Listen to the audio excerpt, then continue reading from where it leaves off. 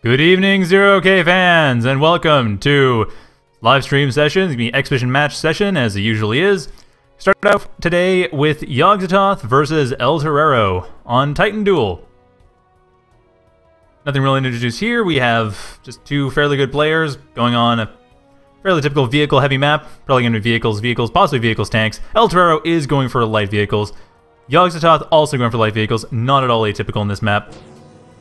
Yogzototh is very quickly looking like he's out to raid, getting a couple darts and then focusing very heavily on Scorchers. No defensive play for him. While ElTorero not showing his hand quite yet, going for a couple darts for scouting and not yet showing if he's going to go for Slasher spam or for Scorcher spam. Very interesting distinction. Scorcher spam means going to be more offensive, while Slasher spam is an easy way to avoid having to build a bunch of defenders, a bunch of missile turrets to keep them up. But neither player appears to be going for Slasher heavy play. There is a defender coming up for ElTorero, and Yogzototh coming in with one of his... Actually, ElTorero coming home with... Sorry, Yogzototh is coming in with the darts. ElTorero going with the darts. They have met up, and Yogzototh's darts are a little bit worse for the wear. However, ElTorero's darts are meeting up with Yogzototh's commander, and can't do too much to them.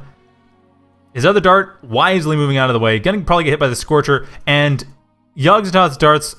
First one got hit by this defender. Second one... getting taken out by ElTorero's commander, so neither player able to do any damage with the darts. That's not the point, though. Both players are just trying to scout each other out. Very quick start here. And Yogzototh moving in with his Scorchers, getting a few more of those up. Getting a Lotus as well. And actually, Norm616 pointing out in the chat that ElTorero's actually managed to avoid getting either of his darts damaged. Or one of his darts is very slightly damaged, but this dart is basically not damaged. Getting out of the way, very nice attention there. Keeping an eye on these darts, so he knows when Yogzototh is moving out. Actually, it looks like he's trying to move this dart. He is moving this dart further in. Not sure if he's going to go for... He is going to retreat. He just wants to see if this is taken. The metal is not taken right now. Getting away from that Scorcher. Very nice move there. Yogzototh continuing to build up. ElTorero as well. Both players are fairly even right now, though ElTorero is focused a bit more on the ground for power. His commander is not upgraded at all, while Yogzototh... Same thing, actually. Both players are focused on power. Yogzototh, however, focused on solar collectors, while ElTorero is focused on wind generators. So ElTorero's power infrastructure is slightly more vulnerable and slightly more volatile than Yogzototh's at the moment. Yogzototh at the center of the map, moving in for an attack. ElTorero moving forward to scout. He's actually going to be able to start sniping away at this metal extractor. Yogzototh about to meet up with ElTorero in battle. ElTorero's dart going to get rid of this metal extractor as the Scorchers meet up. ElTorero, nice micro there. 3 against 1, managed to take out 1. I mean, 3 against 1 is kind of tough, but taking out 1, that's not bad in such a situation. At this point, an even fight. If ElTorero micros as well as he has been so far, and he is definitely microing pretty well, he needs to get the Scorcher out of the way. He needs to get this Scorcher repaired. These other 2 Scorchers can just deal with what Yogzototh has, and Yogzototh is running away. ElTorero trying to meet up with that. Looks like he's going to have to break away. You don't want to be attacking a retreating Scorcher set, although the damage Scorcher nice move there, a bit of very situational micromanagement there. That worked because the Scorcher that Yogzototh had was damaged, and for no other reason. Do not try this at home, kids, unless you know what you're doing, and ElTorero most certainly does. Another battle being joined, and ElTorero unfortunately going to lose this Scorcher here, able to deal quite a bit of damage before it goes down, but at this point, Yogzototh and ElTorero are about even in Scorcher count once again. And ElTorero not producing as much as Yogzototh. Yogzototh has been continuously producing... Well, he was producing Scorchers. He's stopped, as has ElTorero. ElTorero getting back onto the Scorcher production bandwagon. And they're about to meet up again. At this point, Yogzototh is probably going to... He's going to fall from this. If ElTorero strikes now, and he is, ElTorero is going to be able to take out 1 Scorcher for free. Possibly 2 Scorchers. No, 1 Scorcher. Scorcher that died, blocking off its former comrade. Keeping it alive, and... these Scorchers getting back for repair. So ElTorero getting that Scorcher back up and running, basically taking a bunch of them for free. And Yogzototh, right now though, kind of has map control. He does have the center of the map a bit better under control. He is actually possibly able to move north a bit. Moving with the Scorchers north, trying to force ElTorero's hand a bit. But he's going to lose his Scorchers in the process. Too much defense was built up by ElTorero in the meantime, and 2 Scorchers lost for basically free. However, it is retreating Scorcher, and you don't want to fight a retreating Scorcher. That's fighting it on its home turf. But it is Actually, at this point, it's hopeless. It's going up a hill. It's not going to retreat in time, and down it goes. ElTorero losing no Scorchers in the process, taking some damage, but not losing anything, and continuing to expand in the process. He's getting up to this wreckage. He's getting up to the reclaim field, and this is what I was talking about with map control, maybe. Yogzototh sort of had it, but at this point, right now, the map is basically split down the middle, diagonally.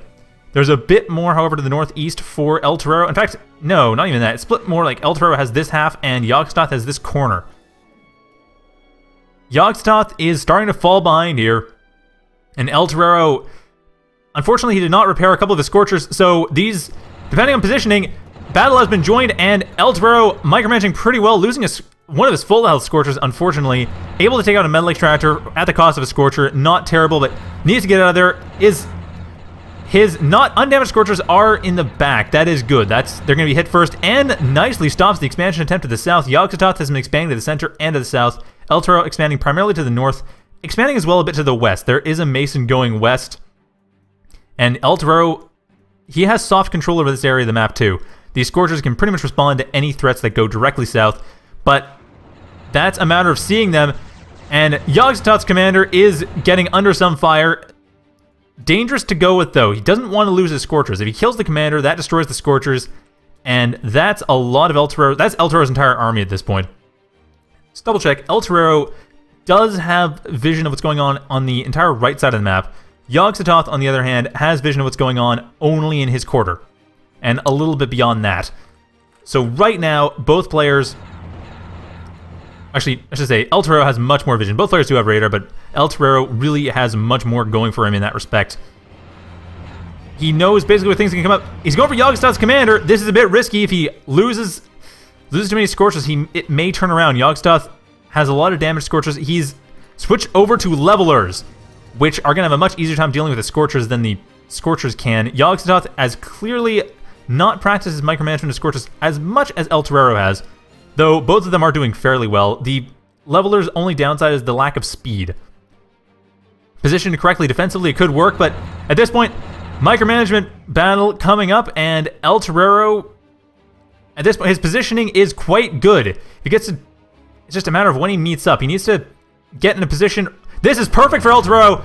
Yogzototh tries to cut in the middle of ElTorero's lines, but unfortunately, ElTorero gets a ton of room to retreat, ton of room to get out of the line of fire, and ultimately to not quite surround, because surround micro is not really what Scorchers are good at.